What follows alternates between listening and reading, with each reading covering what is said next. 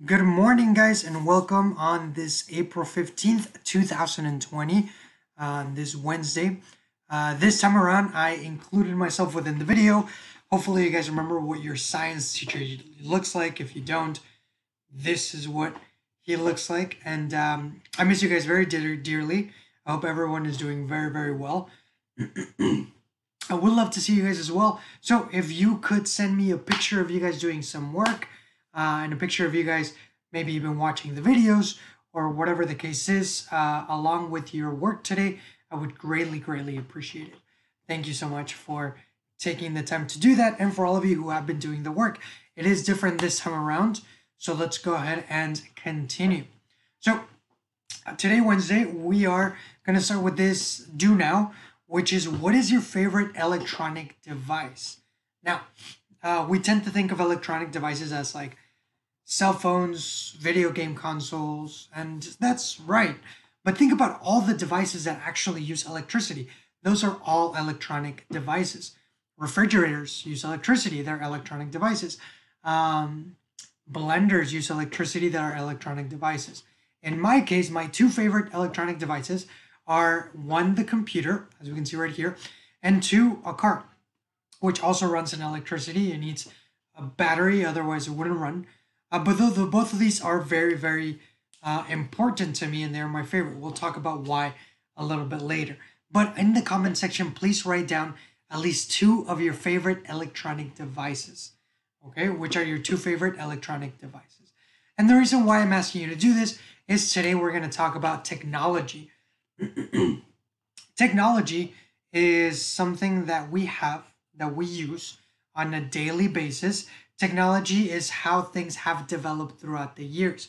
It's now using electricity in order to make our lives easier. So, how has technology made our life easier? Think about that, and it will come up as part of your assignment today. But let's go back to the two things that I asked or that I mentioned that were my favorite technological advances. The first one being the car. The reason why this is my favorite is because traveling used to be like this on a carriage drawn by a horse. And in order to travel, it would take you days or maybe even months. People would travel from Texas to California, and it would take them like 2 months because they had to go by horse or they had to walk. It's very much a drag. Me and my family go to Disneyland in California in the summers, and we drive there and we get there in 10 hours from Texas to California. But that used to not be a thing back in the day. Now we have cars, which make life so much easier because you can drive whenever and wherever. Like at the longest, it will probably take you a day to drive from like here to New York. It would take about a day, but this used to be a travel of like a month, give or take.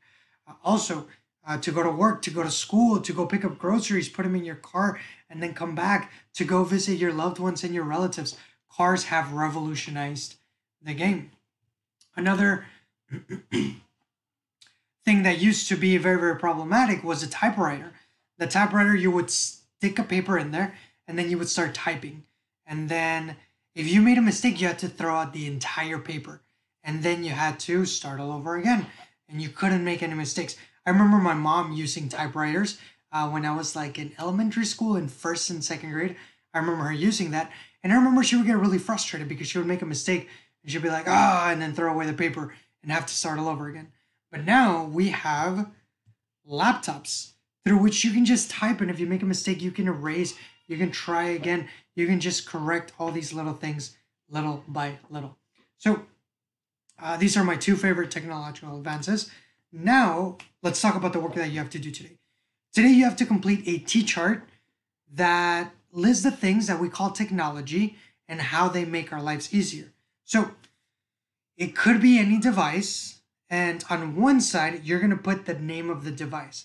On the other side, you're going to list how they make our life easier. Okay? So, what is that going to look like? Let me go ahead and pull it up in my computer. This is what it should look like. So you should have a T-chart, okay? On one side, write technology at the top.